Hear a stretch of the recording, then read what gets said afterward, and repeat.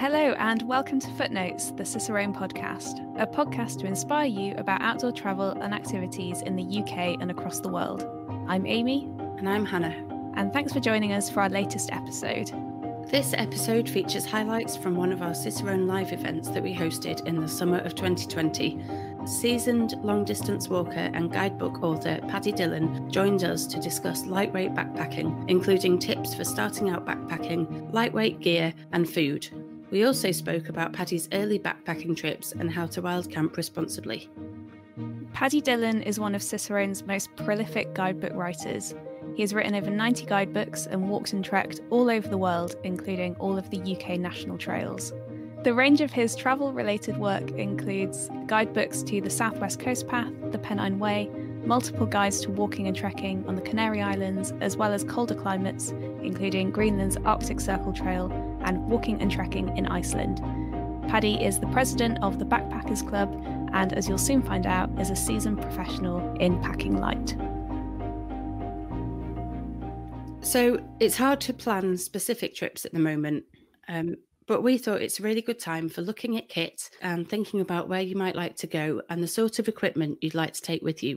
Paddy was really keen to show us bits of kit when we did our live event, including his lightweight camping stove that he was very proud of. And you can see it on the video, but unfortunately it did create a little bit of sound disturbance. Amy has edited most of it out, but if you hear a bit of crackling and clunking in the background when we talk about the kit, that's what it is. Yeah, Paddy was very enthusiastic, wasn't he? I think when you talk about kit, everybody gets quite excited and everybody wants to know what brand of kit that he's got when it's a pound lighter or a kilo lighter even. It was also really nice to talk to Paddy about his early backpacking trips and asking him about the kind of mistakes that he made when he was younger and how he's learnt from those.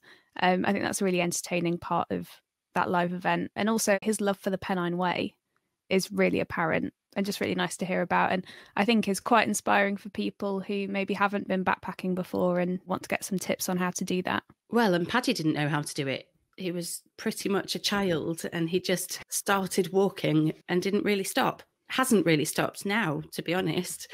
But yeah, now he is much more of an expert and he doesn't like making things too difficult for himself. He wants to be focused on the walk and the view and writing his notes for the guidebook, and he doesn't want to have a massive heavy backpack for the whole time. So I think that's why, you know, packing light and being strict about what you're not taking with you and then getting the lightest possible gear for the essentials that you do want to take with you is so important to him. And on the event, we had loads of questions from the audience that was made up a lot of Paddy's fans because he's a very popular guidebook writer. We were as well lucky enough to have another event with Paddy, a more recent one, where he spoke to us alongside Rain and Win, all about the South West Coast Path and trekking in Iceland. And that was another really lovely event. So if you'd like to hear more from Paddy, you can find that event on our website, on your podcast app, or on our YouTube channel. It is available as both a podcast and the video live event. So there's plenty more to explore from Paddy Dillon. Because people just love Paddy Dillon. As soon as we mention that we've got Paddy Dillon coming on a podcast or a live event, everyone gets really excited because although he's such a down-to-earth chap, he's just got such an incredible knowledge of walking trails in the UK especially, but the whole world really. He's just walked everywhere. And I think at Cicerone, we maybe think about the books that he's written, but I mean, he goes walking for pleasure as well. And he's walked in many places that he doesn't even have Cicerone guides to. So he is a source of massive amount of information. And we will try and get him back for as many live events as we possibly can. I think we could just do a whole thing where it's just Paddy Dillon, couldn't we? Paddy Dillon podcast. Yeah. Well, even Raina would be part of that because she loves Paddy Dillon. In her book, in The Salt Path and in The Wild Silence, she talks a lot about Paddy Dillon as if he's some sort of superhero. And it's quite funny when you realise that he is just, you know, a normal, humble, lovely chap. So it's about time that we move on and hear from Paddy. But we just want to say before that, thank you to all of the listeners who have given us feedback on the podcast, whether that's on our Facebook group, Cicerone Connect, or whether that's by email. So we've had some really lovely comments on both. And, one email in particular came in on a Friday afternoon from a lovely man called Barry. And yeah, it was a lovely thing to receive on a Friday afternoon and really lifted mine and Hannah's spirits. So thank you so much for that. It's just so nice to have the feedback that we get from people. So, you might think that we get so many emails, we don't read them or we don't take notice, but actually we love them and they make us smile, and then we forward them to the team so that the whole team gets to smile about them. It's really nice. We do really appreciate it. Welcome, Paddy. Hello there. First of all, I just want to ask, what is it about backpacking that you clearly love so much? I guess it's the difference between just going out for a day's walk, in which case you'll probably be driving or going by train or bus. You'll spend hours in a vehicle as well as hours on the hills or in the countryside. With backpacking, you go out, you stay out, you're more a part of the countryside, you're more involved in the terrain, because it's not just going there in daylight hours, but it's working through those nighttime hours as well. You put your tent up, everything goes dark, you go to sleep. Should there be a howling gale in the night, you're the one who has to sort it out. No one else is going to come and deal with it for you. And it really does give you that proper connection with the landscape that you're passing through.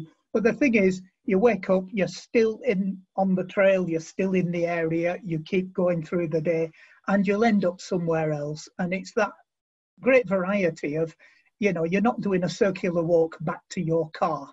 You're actually walking away and further away to wherever you're heading. And only at the end do you need to come back home. And I think that's what makes it different than any other type of walking. You're out there for a reason and you stay out there and you look after yourself while you're out there too. Yeah, that idea of kind of self-sufficiency, I think, is really wonderful. You mentioned overnight and camping and that sort of thing. So is there a particular experience that you've had? I'm sure you've had many, but one that stands out as a particularly wonderful overnight experience? Oh, definitely. I mean, you can't beat turning up in a place when it's actually getting dark, it's cloudy, you know where you are, it's just you can't see anything. You pitch the tent, you cook your meal, you turn in for the night, and in the morning you unzip the fly sheet, pop your head out, and for the first time realise where you've been staying. And it might be snow-capped peaks all around, wonderful colours, which you didn't get the night you arrived, but it's been there, it's just been out of sight. I love that sort of thing, but I'm just as happy to be there on a nice calm evening, watch the sun go down, quietly turn in, and then get up in the morning, watch the sun come up. You don't know what sort of weather you're going to get, so you don't know what the experience is going to be until it happens. So it's that thing again, it's because you're out there and you're involved in the landscape and, you're part of the terrain, if you like. It's just you and a thin sheet of fabric against whatever the world is going to throw at you. You're an expert in packing light. Yes. Yeah, you've mentioned having all the right kit, and I wondered if you could run us through a kind of kit list take with you. If you'd seen me when I was 16 on my first backpack, the gear I was carrying, I was bow-legged with the weight of it. I was bent double with the weight of it. When I took the pack off and it crashed to the ground, I swear the ground shook. And that was at the tender age of 16. Ever since then, I've been trying to adapt and refine and, get something that is more and more comfortable to carry. I mean, the bottom line would be, I'd be quite happy if I wasn't carrying anything. But if I'm going to do this sort of thing, I've got to take things with me. So I've decided, personally, just speaking for myself, it's in my interest to take things that are lightweight, low bulk, go into a small pack, and are barely noticeable on my back. So when most people think of backpacking, they think of some, great strapping guy with a massive, huge pack, sort of stretching out in order, pots and pans clanging on the outside of it, big rolls of sleeping mats and sleeping bags and tents, all that sort of thing. With me, it's more little day sack, just a day sack that goes on my back. Anyone who meets me thinks I'm out for the day. They don't think I'm out Yes. for 3 months.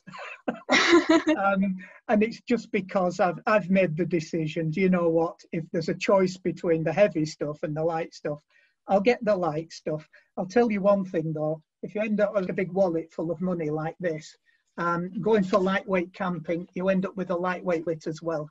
It's all gone. Right. You know, Yeah. so, you know, you won't get an easy ride with this. You'll have a lot of frustration finding stuff that doesn't quite work, trying to get something better, paying through the nose for it, you know, or finding someone else who's already going through this mill and say, I'll take that off you, you know, at a discount. You can build up your kit, you can chop and change, but you do have to put a lot of thought in, otherwise you will end up wasting a lot of time, wasting a lot of money. Basically, you know, it can get quite frustrating. So the idea is to talk to people who've already been there and done it. And I suppose, you know, you mentioned being president of the Backpackers Club. You turn up at one of their meets, they've been through the mill, they know what works, they have very strong opinions about this gear versus that gear. And just to turn up and plonk your tent next to theirs, and how do you find these tents, this sleeping bag? I mean, what's that stove all about? They'll tell you straight, and then you've got information that you won't get from reading a catalogue or browsing a website. You're actually getting it from the person who's using it. But all I can say is I've done my level best to refine my kit from the age of 16, and I'm still working at it. I may never get there, but, you know, like I say, I'll do my level best.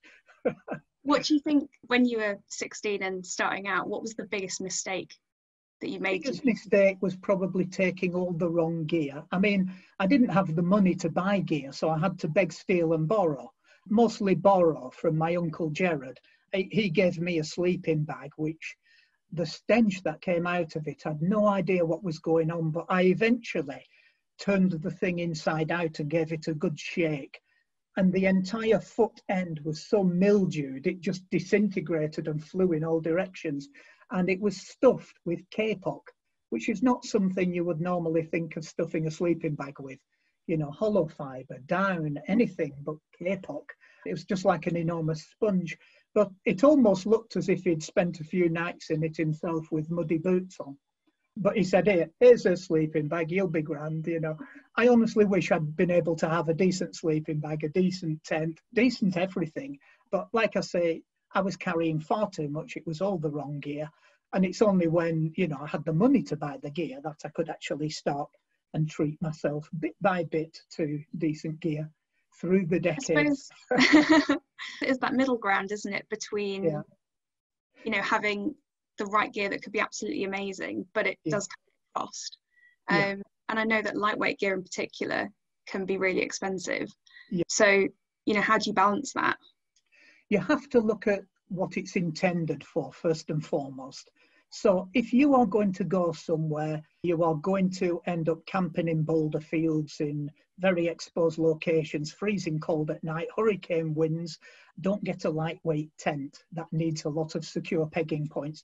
Get a proper expedition tent. It will break your back, but it will keep you alive. If you were doing a standard national trail in Britain in the summertime, it's not going to get too cold. It may get wet, but you'll survive. It'll be nicer the next day or the day after.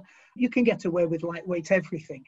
So it's a case of saying, you know, I'm going to such a place, I need rock solid gear, or I'm going to such a place, lightweight gear will do it because I'm not expecting horrendous conditions or really desperately bad terrain underfoot. But you have to, you know, I mean, if I go to Iceland, I'll take 3 types of footwear. If I go anywhere in the UK, 1 type of footwear. And that's the difference. I'm going to a different place. I need to be able to walk through wet ground, stony ground, and over glaciers. I don't need to walk over glaciers in this country, not in summer. So I don't need glacier gear. I mean, I have a lightweight ice axe, but it still weighs 400 grams. I don't need that in summer in Britain, but I do need it if I go to Iceland in the summer, because at some point I'll be having great fun on a glacier, and just to have a lightweight ice axe will make all the difference there. So yeah, it's a case of getting the right gear for the right place, and sometimes that gear will not be lightweight. You know, you'll have to get something very heavy and durable if you're in an extreme location. I suppose if you're tight on money, which is the thing that you think people should prioritise? That all depends. I mean, you have to ask yourself, do I want to be comfortable all day, but I don't mind roughing it at night, in which case you could skimp on the tent. Or if you said, I want a really desperately comfortable night to recover from the rigours of the day, then you might skimp on your waterproofs and your footwear and put all your money into your tent. But at the end of the day, I think it's more a case of, if you do get interested in backpacking, get whatever gear you can, and then as you're using it, decide which things you need to refine personally. It might be your backpack. You might say, do you know, I'll get rid of the heavy backpack. I can get a lighter one and still get everything in. Or I can get rid of the heavy tent. I'm confident now that a lightweight tent will be good enough for me. You know, I can get rid of the big bulky sleeping bag and go for one that just keeps squashing down and down. It's called down for a reason. It goes right down. And, you know, just refine something one at a time. And if you say went online and said, oh, type in quality down sleeping bags, you'd be surprised at just how much they cost. But then again, there'll be somebody somewhere trying to get rid of a quality down sleeping bag because they've gone for something else, and you'll get it for half price, a third of the price. And so it's a case of, do you want it brand new? Will you accept second hand? And again, with something like the Backpackers Club, whenever they have a sizable meet, usually in the winter and the spring, they will end up with a table full of things for sale. Members offloading things, members buying things, and you can get some real bargains there. You know, it's like people who, they have opinions about the stuff they're getting rid of. I'm getting rid of it because, but you know, in all other respects, it's fantastic. Fine, you know, what are you asking for it? 50 quid, I'll give you 20, done. You can't beat it, you know, a bit of horse trading there over a tabletop. Yeah, that's such a lovely sense of community as well. Are you still refining your kit then? Are you still getting rid of stuff? Yes, I mean, I'm okay where I am at the moment. When I had a hard think today, you know, is there anything right now that I would throw out in favour of something better? I can't actually think of anything, you know. I mean, the stuff I've got, you know, it's just, I can pick these things up. Tent, you know, I mean, I keep the poles separate because they don't fold down, you know, so tent poles, just over 1 kilo. And I'm thinking, can I really go less than that? I mean, you know, if I went to a tent that was like 500 grams, what am I going to lose? You know, probably a lot of, you know, stability and durability. So I'm fine where I am with that. You know, I will not give up the sleeping mat. Now that's inflatable, so it will go that thick. You can just get closed foam mats. That's fine if you like them, if you're comfortable with them. I want a bit more comfort and I'm willing to pay for it. But tent, sleeping bag and mattress, less than 2 kilos.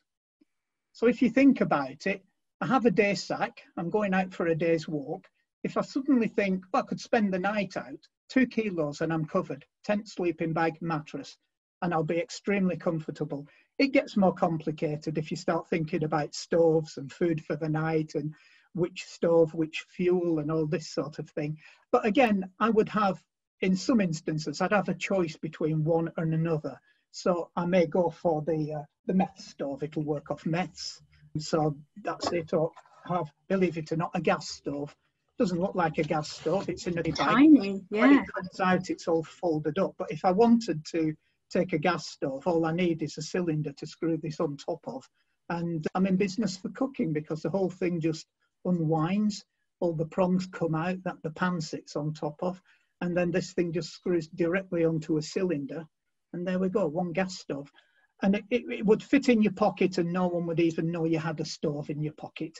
And then again, if you don't like something that's on the market, you're perfectly entitled to make your own. There's a big trade, a big sort of interest in DIY gear. You know, people just want the raw materials and I'll make it myself. And I've done that sort of thing quite successfully. This is another question and it's related to stoves. People are asking, how do you carry food for 7 days? What you end up with when you've bought all your lightweight gear is your base weight. That's just your gear. That's what's going on your bike. Once you start adding food, and here we go, a week's supply of muesli, that's 1 kilo. You know, I mean, that is just like a 1 kilo weight. And that's going nowhere till you've eaten it. But the joy is, you know, after a week, it doesn't weigh anything. All you're left with is the wrapper. And of course, you won't dispose of that wrapper on the moorland. You'll take it down to a bin or you'll bring it home. When it comes to things like, you know, choice of tea, coffee or whatever, it's individual servings. You work out how much tea and coffee you're going to drink. Pack exactly that amount. Don't take the whole coffee jar for a weekend, you know, but thinking about food is another process altogether, because what I eat isn't the same as what you eat or what anyone else eats. We've all got our favourites. We've all got our limits as to how long we're prepared to spend in a howling gale preparing something before we're too hungry to even eat it. So you learn through a process of just doing these things as to what works best for you. So by all means, you know, take a leg of ham and all that. And if it's not working for you, take something dehydrated that you just add water to. You know, it just goes on like that. You'll learn as you go along. But the other thing about food is, if you know that you are going to be reaching places on a daily basis where you can try quality local food, you'd be a fool not to try it. You know, that's especially the case abroad. It's your chance to try something different. Why take noodles abroad? If you have to take them, but if there's going to be quality food halfway up the mountain every single day on the trail, then dig in and pay the price and enjoy it. Or, you know, you balance that against, I'm going somewhere remote, I'm not going to get any sort of access to food for 10 days, therefore I need 10 days worth of food in my pack. And you'll probably work out that you're going to need at least 1 kilo in terms of dehydrated food to keep you well in full up and in good order for trekking per day. So a 10-day walk will be 10 kilos. So if your base weight was 6 kilos, like I've done a good job on my lightweight packing, 6 kilos, but I'm going away for 10 days, all of a sudden it's more like 16 kilos. But the joy is, on the 10th day, you're carrying 6 kilos and some crumpled up wrappers. I suppose that's the importance of cutting out, you know, excess weight, isn't it? So that you have got the extra space for important things like food. Yeah. I mean, the more you can make things low bulk, the smaller the pack is you need to carry. And if you make your food low bulk as well by going exclusively dehydrated and then taking on board local food wherever you can get it, then, you know, the amount of food you need is quite minimal. You can do some fantastic treks. I mean, if you think of some quality European treks, GR20 is exceptionally tough. You don't want to be carrying 10 kilos of food on that, given that you probably get 1 or 2 options a day to buy quality food. And then the GR5, the number of huts in the middle of nowhere up a mountain doing 3-course meals. You know, why would you want to be sat there with dehydrated soup and noodles? We've got another question. Would you recommend using trekking poles? Yes, because I've sometimes taken my trekking poles, and I've got lightweight trekking poles. These are Black Diamond ones in their own little bag. So they're not the trekking poles that extend. These ones actually fold up. Oh, wow. You've got to clip them together, and they only come in a certain length. So you decide whether you want short, medium, or long. They're very lightweight. So I don't mind carrying them, even if I end up walking for a month and never use them once. But the one occasion when I might use them, when it's steep and slippery and there's a big cliff edge in front of me, I'll be glad I was carrying them. You know, so what I'm doing there is I'm taking something that may be essential, but probably won't be. But when it is essential, I've got it. And I don't mind carrying it because it's so light. My trekking poles, I think, are 300 grams. Now, most people's trekking poles are made of some kind of metal alloy, and they'll probably come in at about 500 upwards. I don't mind carrying 300 grams. It's like a small tub of margarine, you know. And if I need them, they're there. And if I don't mind. What is one piece of kit that has been your saviour on a trip? Oh, I think in terms of it being a saviour, it's got to be the tent.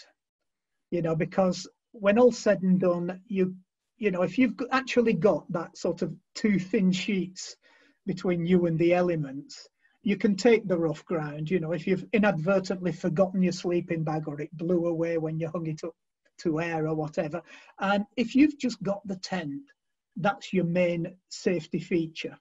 You can survive a lot with a tent. If you only had a sleeping bag and it was pouring with rain, you would probably not survive that.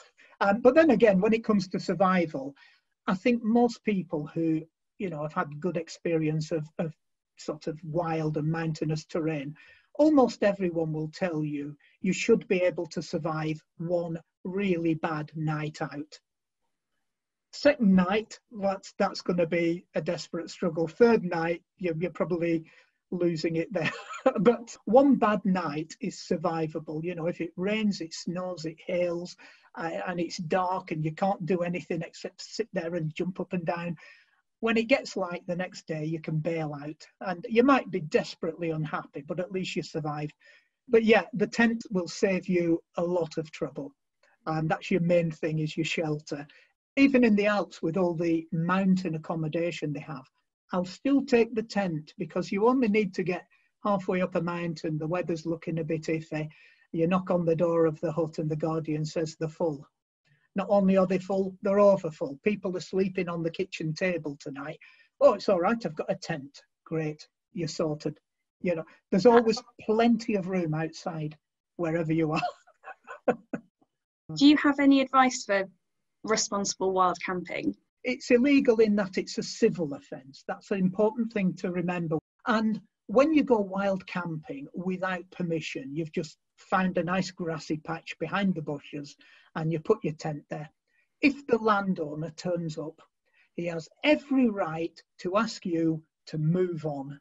And your only response can be, yeah, I'm sorry, mate, roll up the tent and move on. It's one of those things where if you go and camp wild, you leave absolutely no trace. Nobody ever knew you were there. You kept quiet, you kept out of sight. When you left, the grass might be flat, but you fluffed it up again and said, there we go, look at that. That's exactly how I found it. And you walk away. But yeah, it's one of these things, can I honestly, with my hand on my heart, tell people to go out and break the law? Of course I can't, but people are doing this all the time. And the bulk of them are doing it responsibly. And those who do it responsibly, you'll never even know they were doing it. But if you stand out like an eyesore, bright tent and big crowd of you, smashing bottles, having a bonfire, chopping somebody's trees down, scaring all the cattle all night with raucous music, that's not wild camping. That's just wild people going camping. That's completely different. Kind of following up on, awful trips and being stuck out in terrible weather. Another question from the viewers: what was your most memorably disastrous walk when you were hiking? I was 16 with all the wrong kit. Yeah. But it was a combination of, I had all the wrong kit. I was on part of the Pennine Way. My plan at the tender age of 16, I lived about 6 miles from the Pennine Way. So I thought 6 miles, I'm on the Pennine Way, and then I'll follow it north. And then when I get far enough north, I'll cut off to the Lake District, climb a load of fells, come back through the Yorkshire Dales, and there you go, job done, my summer holiday all used up from school. So I set off, and going up the Pennine Way I was doing okay. And then I got to Dufton. I made an early morning start, thinking climb onto Crossfell and then cut off for the Lake District. So today's the day I leave the Pennine Way. And it was cloudy on top. And it wasn't that I, was a bad navigator. It's just that I didn't navigate. I went up Knockfell, and instead of turning left on top, I went straight over the back. And believe me, there's nothing on the back of Knockfell except chopped up peat bogs and the River Tees. And it's only when I found the River Tees, I thought, that's not Crossfell or the Dunfells, that's a river. So I waded across the River Tees thinking, I know I'm on the River Tees, I just have no idea which part of the River Tees I'm on. I found a track, I bailed out, it took me to Garrigill. I thought, that's on the Pennine Way, but I'm on the wrong side of Crossfell. I need to be on the other side. Now, a sensible person would have pitched their tent at Garrigill, but I set off up Crossfell thinking I'll probably get to the summit, but it turned into a hurricane. It poured with rain. I got to Greg's Hut, which is a mountain bothy, and to this day, I cannot tell you why I didn't open the door, walk in and stay there for the night. But no, I carried on. And I came down from Crossfell into the Vale of Eden just as it was getting dark. Did I put the tent up? No, I walked right through the night to the Lake District, eventually got to Glenridding, 46 miles from Dufton. Then I put the tent up. The next morning, thinking I'll climb Helvellyn now, I woke up, unzipped the tent, and there were all these shell-shocked people walking around the campsite. And tents were in tatters. And they said, "Oh, what a storm that was, but I see your tent survived." And I'm like, storm? Because I was so wrecked after doing that 46 miles without sleep. I slept right through the storm that destroyed that campsite. And mine was the only tent that survived. It wasn't even a good tent, but it survived. But that was a whole day and a night of a complete disaster. But I learned from it, you know, like next time you're up Knockfell, turn left. Don't go straight on. You know, when it gets dark, stop. You know, you can pick up a lot from terrible mistakes, and I'm glad I did it all when I was young. Between 16 and 17, I made the bulk of all the mistakes I've ever made in my life in terms of backpacking, and now I'm in the clear. You know, I'm not likely to make any more really desperately bad decisions from now on. That's the hope, anyway. Unfortunately. So I just thought I'd ask you about some of the, you know, you've walked all the UK national trails. We've got a question. If you had just one trail to rework, which would it be?